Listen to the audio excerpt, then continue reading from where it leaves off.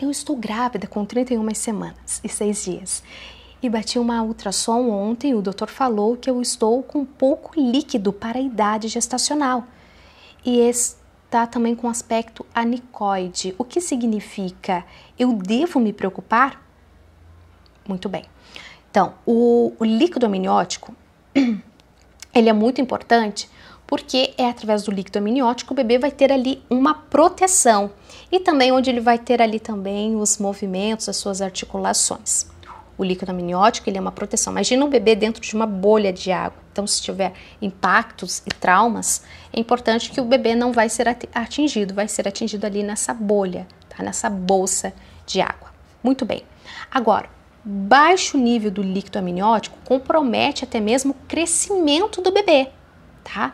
Então, é por isso que é muito importante estar sempre nivelado ali o líquido amniótico. O que a mãe pode estar fazendo? Tomar bastante água. Tomar, sabe o quê? Água de coco, perfeito, riquíssimo em minerais, nutrientes, onde vai estar ali melhorando, aumentando a quantidade ali do líquido amniótico ali na sua barriga, tá bom? Então tome bastante água filtrada e bastante água de coco que também vai estar te ajudando.